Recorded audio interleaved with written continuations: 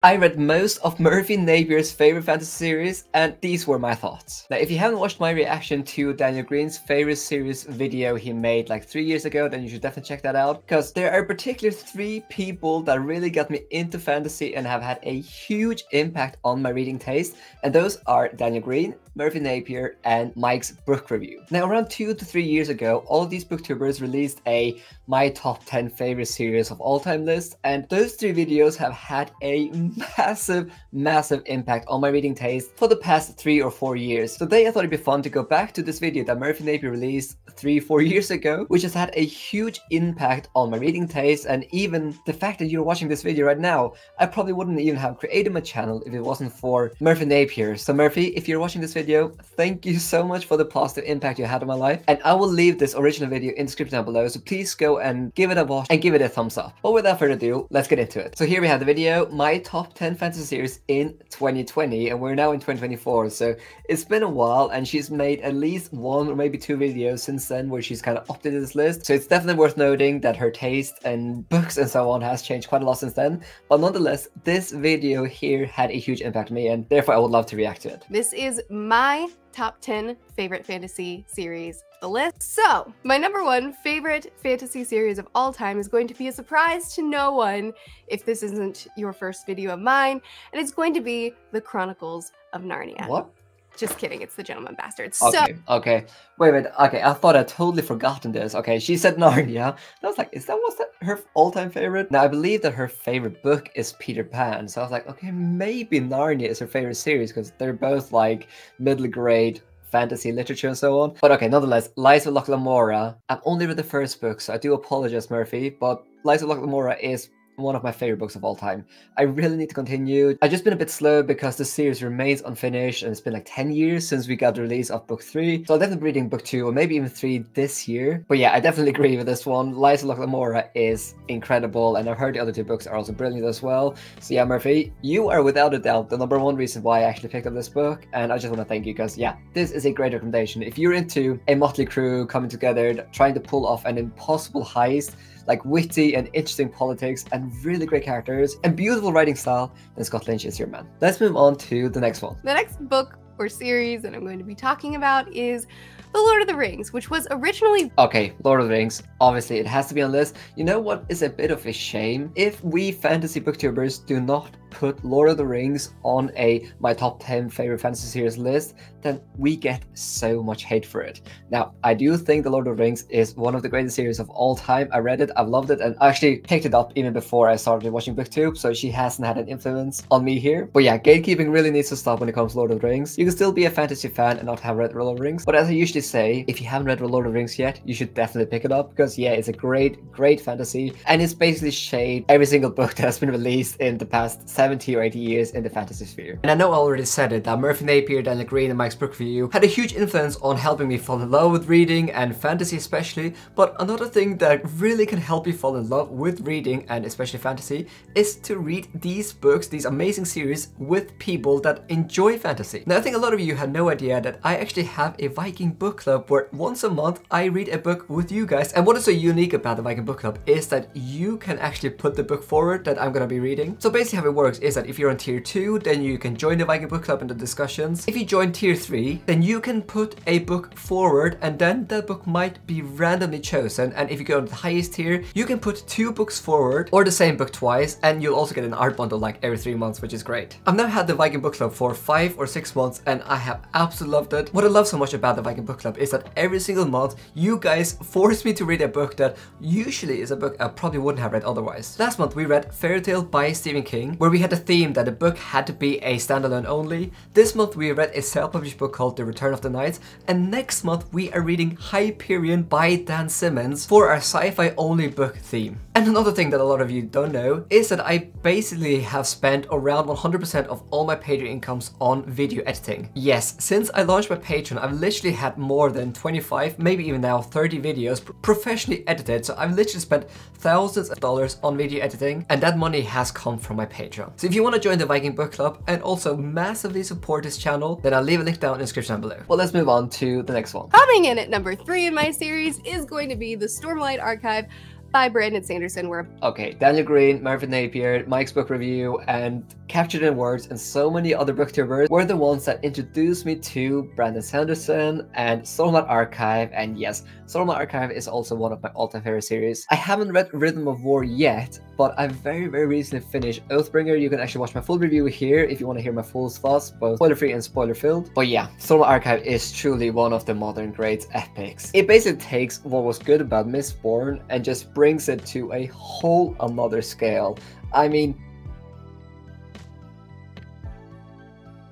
how do you even explain what Stormlight Archive is? Like, we have so many POVs, we have so many plot lines, we have so intricate and complicated world building. It is arguably one of the easier, like, big fantasy series to get into because of Brandon Sanderson's writing style. It's quite accessible to get into. The characters are just so good, like you'll fall in love with all the characters. And what we come to love with Brandon Sanderson is his Sanderlanges, the conclusions. When you come to the end of A Way of Kings and Word of Radiance and also Oathbringer, like those conclusions are so brilliant, so satisfying that they like burn into your mind forever. Like you can never just get over like how incredibly exciting it is to read the conclusion of a Stormlight Archive novel. But yeah, if you haven't read anything by Brandon Sanderson, I usually recommend starting with Mistborn, but you can definitely start with The Way of Kings. So yeah, great recommendation, Merphy. Thank you so much for recommending this series. Series on my list is going to be the first Law trilogy. I used to Okay, the first Law trilogy. Now, I don't think the Age of Madness had come out when she made this video, so it kind of makes sense. I think the first Law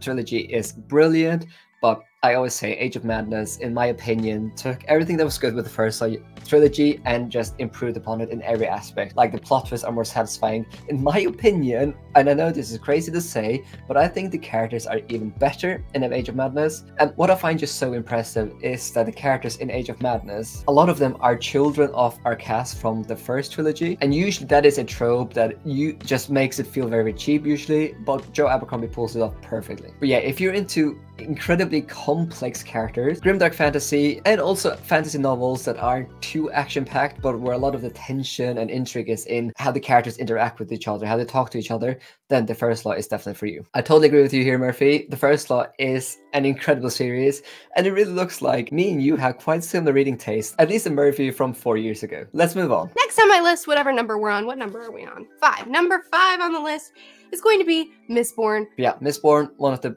best trilogies I've ever read. I recommended it again and again and again. It is the perfect starting point if you want to get into fantasy. No, do not start with The Lord of the Rings. Like, people that recommend Lord of the Rings as a good starting point are delusional in my opinion. Read some other fantasy first and then read Lord of the Rings. But yeah, incredible magic system, fantastic characters, and just more accessible than the Stormlight Archive, even though I think Stormlight is one of the more accessible, massive fantasy series. But yeah, I feel like everyone on BookTube has heard about Mistborn 5 billion times, so let's just continue. But yeah, as you can see, I definitely love Mistborn. Next series on this list, coming in at number 7, I think is gonna be The Rage of Dragons. Very interesting. I wonder if she would actually have put Rage of Dragons on her list now.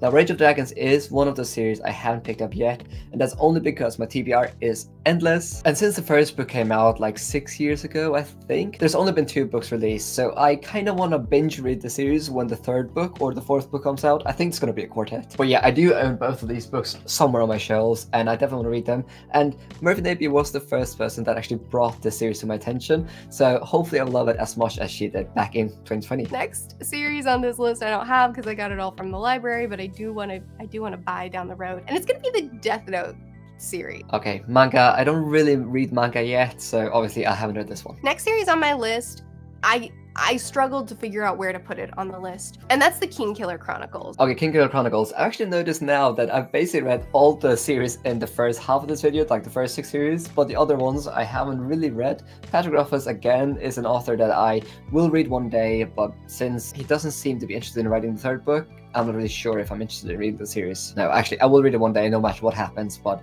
yeah, hopefully the 3rd book comes out soon. Coming in at number 9, I'm going to put Harry Potter, and Harry Potter is, I think, a great series to put on your top 10. Now, I today probably wouldn't put it in my top 10 anymore, but if you asked me when this video came out, I would have totally agreed with Merphy Napier. Like, Harry Potter is, I believe, the first fantasy series I ever read, and I still think, even to this date, it does hold up. Yes, even if you read loads and loads of adult fantasy, like, J.K. Rowling just really knows how to tell a compelling story. But yeah, it is written for younger audiences. So if you are a die-hard grimdark fan or something, then maybe this series is not for you. Harry Potter, everyone knows about it.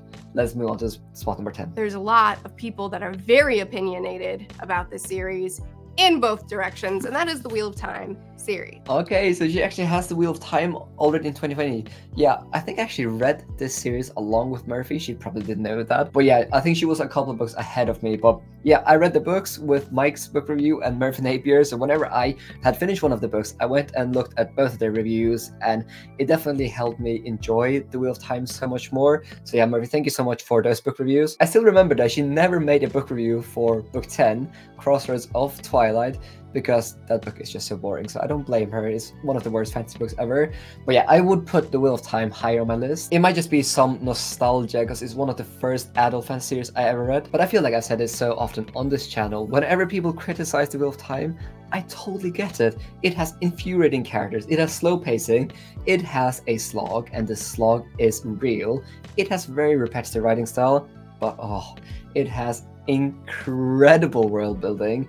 It has one of the most interesting plots I've ever come across. Some of the best world building ever, like the magic system. All the cultures we're introduced to are incredible. And I just think that when you get to the end of the Wheel of Time and you have spent like 10, 11 or 12,000 pages with these characters, you cannot help but have fallen in love with them. And you see where they started in Eye of the World, and then you come to A Memory of Light at the end, and you just see how incredible these fantasy arcs are. Yes, The Wheel of Time is not perfect, but it's a flawed masterpiece, and Merphy, Daniel, and Mike's book review all inspired me to pick up the series, and I'm so glad I did. It is just, yeah, it holds a special place in my heart, so thank you so much, Merphy. So what I find really interesting about this video is that all the series I have actually read on this list, which I think were 7 out of the 10, I've actually enjoyed all 7. I've enjoyed relatively much or a lot, and they become some of my favorite series. So compared to Daniel Green's video from 3-4 years ago,